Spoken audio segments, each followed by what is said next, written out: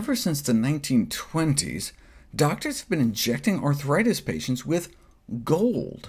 Evidently, gold-based medicines have been in use for thousands of years, and remarkably are still in clinical use as so-called disease-modifying anti-rheumatic drugs, meaning they can slow the progression of rheumatoid arthritis.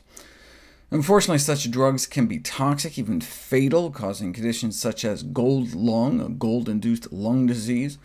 Although its use can be limited by the incidence of serious toxicity, injectable gold has been shown to be beneficial. But maybe, some researchers suspected, some of that benefit is the sesame oil that's injected, which is used as a liquid carrier for the gold. Sesame seeds contain anti-inflammatory compounds, with names like sesamin and sesamol, which researchers suspect may serve as a potential treatment for various inflammatory diseases, but these were in vitro studies. First, we have to see if it has an anti-inflammatory effect in people, not just cells in a petri dish.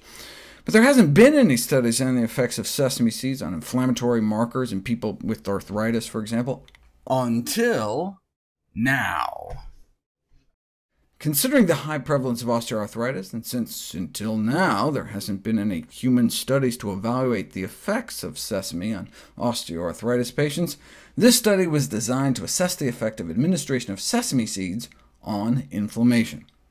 And they found a significant drop in inflammatory markers, but what effect did it have on their actual disease? 50 patients with osteoarthritis of the knee were split into two groups, standard treatment or standard treatment plus about a quarter cup of sesame seeds a day for 2 months. Before they started, they described their pain as about 9 out of 10, where 0 is no pain and 10 is the maximum pain tolerable.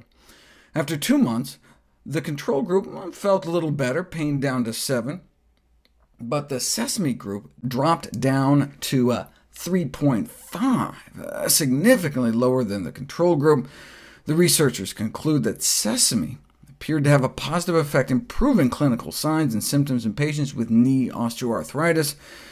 But the main problem with this study is that the control group wasn't given a placebo. It's hard to come up with a kind of fake sesame seed, but without a placebo, they basically compared doing nothing to doing something, and anytime you have patients do something special, you can't discount the placebo effect. But what are the downsides?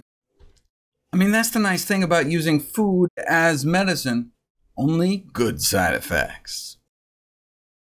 Though the results are mixed, there have been studies using placebo controls that found that adding sesame seeds to one's diet may improve our cholesterol and antioxidant status, and the amount of sesamin found in as little as about 1 tablespoon of sesame seeds can modestly lower blood pressure a few points within a month, enough, perhaps, to lower fatal stroke and heart attack risk by about 5%, potentially saving thousands of lives.